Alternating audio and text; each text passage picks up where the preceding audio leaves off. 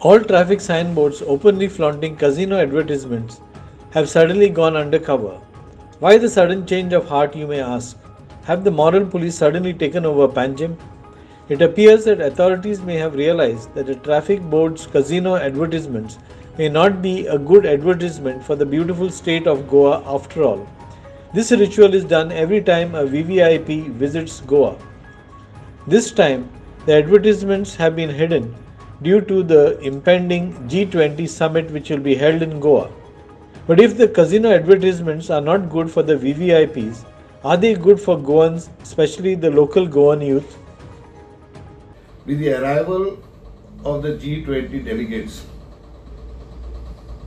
the government has taken upon itself to see that all the advertising boards, mostly that are put among the dividers of the highway, are being covered up.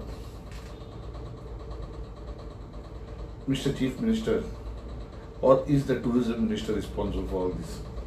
What are you trying to hide? Your pants already down. The whole world knows that this is a sin city. You are putting advertisement throughout the world saying that Goa is a place where you can come and play at casino. And what are you trying to hide? Are you thinking that those delegates are coming from some of the, what do you call that, migrant people who do not know what you are hiding? The more you are hiding, the more you are getting exposed. This is the scenario of this government.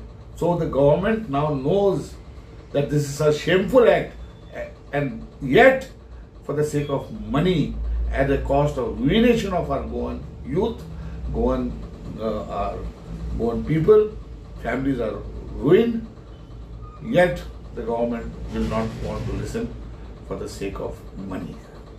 Prasad Polji for Herald TV.